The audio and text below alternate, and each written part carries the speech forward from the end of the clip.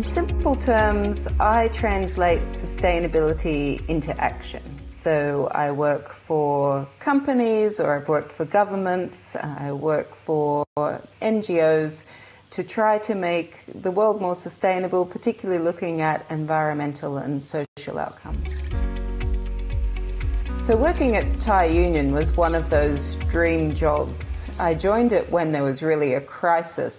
There was a lot of focus on Thailand for slavery at sea, ocean sustainability, and I was given this role where, reporting to the CEO, I had essentially a blank card to work out what is the strategy to take this giant seafood company, one of the largest in the world, from where they currently were, which was in a difficult situation, to one of the leading players in the space. And it's not often you get that opportunity, but I had it.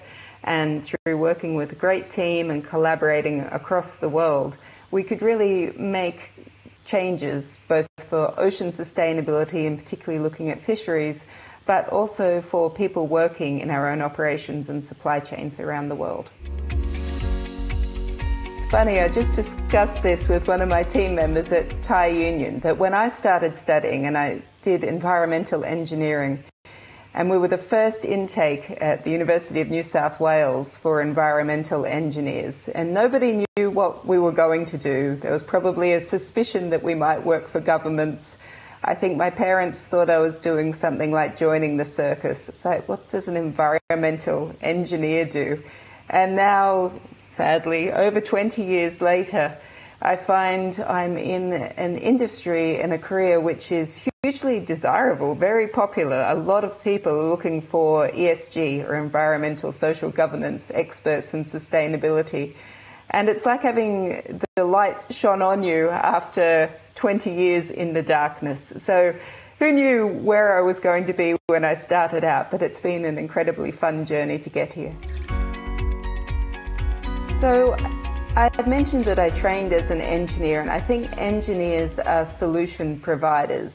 And I really do look around at all of the challenges that we see at the moment, and sometimes it's overwhelming, whether you're looking at climate change or inequalities or ocean health. But I immediately start to think about, well, we could do this, or this could be another solution. And if I can only connect with that person, maybe together we could go somewhere. And so I do always look at it from a problem and a solution perspective. And I think it's always having the solutions in mind that gives me optimism that, yes, there's something we can do and there's something we can change. So as many as the problems keep coming up, and they do seem overwhelming, I also see a lot of great opportunities, and there's so many people who are engaged in the topic of sustainability now that you can have a conversation literally with anybody, and they will have some perspectives on what the solutions could be. I think you need to follow your passion, whether it's in sustainability or whatever you do, because that's what's going to take you further. It's going to help you go deeper into different areas, and I think will ultimately drive success. So I wouldn't get into sustainability just because it's trendy. I would go and do something that you genuinely feel passionate about. And it helps really blur that line between, I guess, work and the rest of your life, because if you're doing something that you love every day for work, it just makes it that much easier, and you have so much more interest and dedication to what you're doing.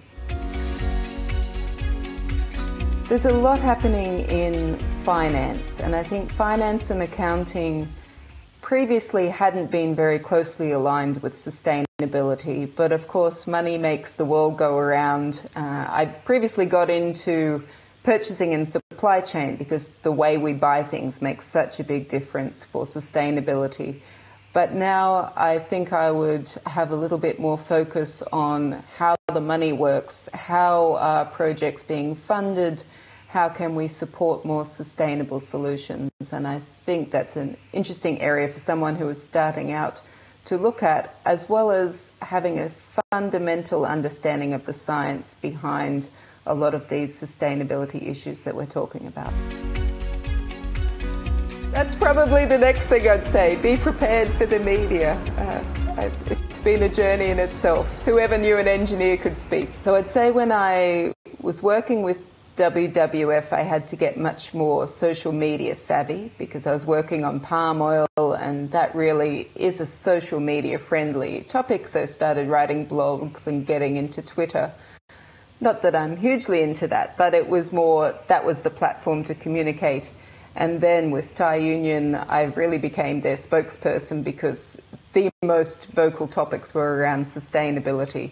And my first media training with them was with an ex-BBC journalist in the UK, and it was rapid fire questions about how could you have people in modern slavery? How could you have done this? Why haven't you done that? And that was just quite an eye-opener of you need to be able to express yourself clearly and succinctly if you're going to start to win some of these battles. And sustainability communications is absolutely vital. You can do all of the good work in the world, but if you can't communicate it, then you're going to be losing the battle. And I think another conversation I had at The Guardian, I was invited to a panel, and I loved The Guardian, and I was in London. I can remember messaging my sister going, oh, I'm going to The Guardian.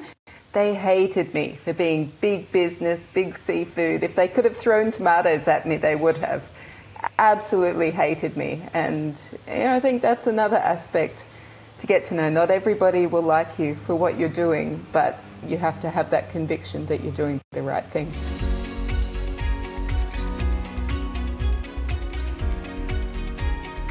Oh my God, now that is totally unexpected. I looked at the other people you're promoting, I'm like, there's no way I'm going to win, but I've got to show up. Oh wow, thank you. That is amazing news and completely unexpected. Thank you so much.